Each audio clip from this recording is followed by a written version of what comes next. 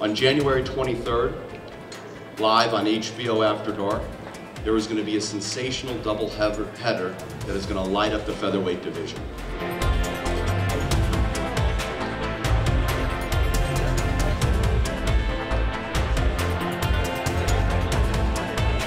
Back on October 10th, both Lopez, Gamboa, and Mtagwa participated in an event that started something, that created energy, that created a great atmosphere.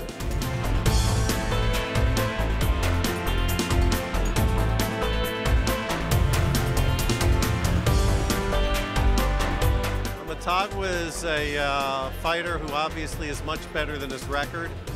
We promise that we'll be in good shape, and we hope to put on as good a performance as we did against Lopez.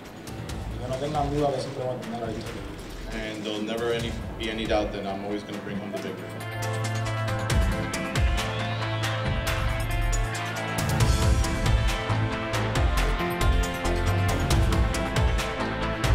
Being a champion to me means fighting the best that's out there, and Juanma's one of the best, so it's an honor to fight him and a privilege to put a first loss on his record. Y para que he oído muchas personas decir que yo estoy subestimando a Luevano, que Luevano es un escalón para ir contra Gamboa o contra otros peleadores, y eso no es así. Luevano es un gran campeón. I know a lot of people think that I've been underestimating Steven, and that's just not the case. I know how good he is. He's not just a stepping stone for bigger things for me. He's a real obstacle in my way.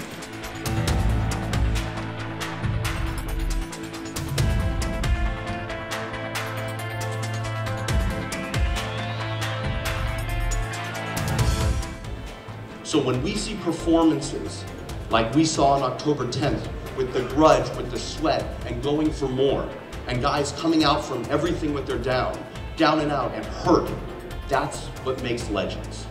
So on January 23rd, hopefully, we're going to keep that spirit of the featherweight division.